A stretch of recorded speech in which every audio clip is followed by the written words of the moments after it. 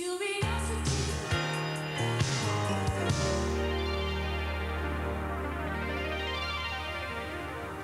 8 coloured pens, 5 sensitive fingers. I think I can feel colour with my fingertips, Rob. Okay. Tell you what, you take the pens, Right. pick out any colour you like.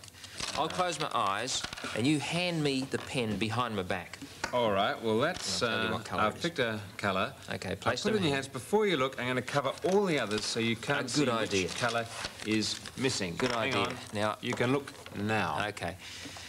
I'm thinking, and I'm feeling that pen, and yes, the vibrations are coming through. I do believe it's red.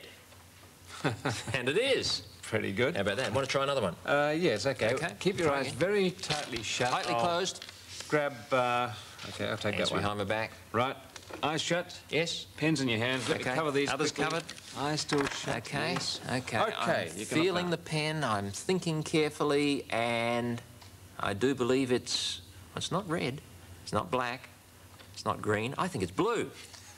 And it is. That's How about amazing. that? Yes, I can't see how you do that, but you're doing a lot of heavy thinking there. Yes, a lot of heavy thinking, and we'll be back a little later on to tell you what that thinking is all about.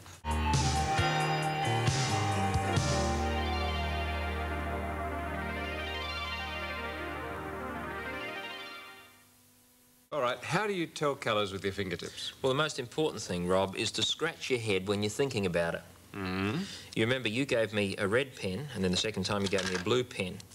I scratched my head, and if you look at the base of my thumb, you'll see a red mark and a blue mark. In fact, I made marks on my hand when my hands were behind my back. Try another colour, All right. and we'll show you exactly what was happening. Okay. I'll close my eyes once again. I put that pen in your hands. Right, what I did was to very quickly take the cap off the pen. Like And all the that. time I'm hiding these and Yes. watching your eyes to make And then sure I'm they're shut. trying to find the base of my thumb, and I made a mark like that, more or less. I'm doing it slowly. I did it quite quickly before. Then I put the cap back on my pen, and still had my eyes closed, I think. And then I said, "Oh, I'm thinking about it," and I brought my left hand around and scratched my head. Said, "Yes, I'm feeling the colour right now." Really, I was peeping at the base of my thumb. And see, now I can see a green mark, so I know that the latest pen you've given me is, in fact, a green one. As long as I don't see his thumb, I've really... You've been fooled. And that's all for today's Curiosity Show. Goodbye. Goodbye.